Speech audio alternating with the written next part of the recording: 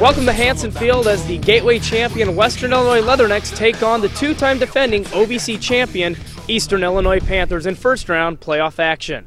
Hello again everybody, I'm Ryan Simmons alongside Larry Dyer and Sean Newell. Captain of that offense, Tony Romo, hands it off to J.R. Taylor. He's got some room and is brought down by a couple of Mechna hands it off to Lawson. He's got some room, turns it up to the end zone. Touchdown! Yes! Leathernecks!